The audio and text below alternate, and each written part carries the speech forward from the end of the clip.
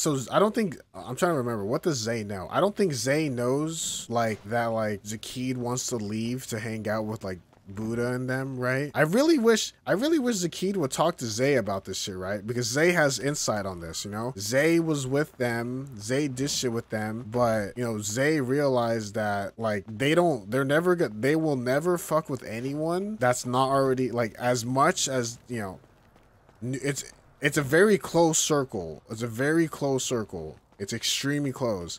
And I've tried, like, on Zay. Like Zay did, like, everything. Like, pretty much, like, in a way, like a dog for, like, Cerberus, right?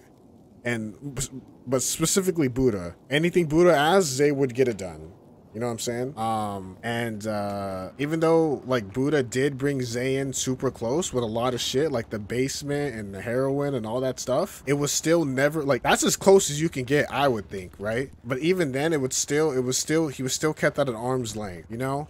I think, like I said, Zay doesn't know what Zaceed's really doing in character besides hanging out with like, just kind of hanging out with them and like, you know, the guild and all that. But I think Zay should definitely talk to Zaceed should definitely talk to Zay. Hello. There's less barrel.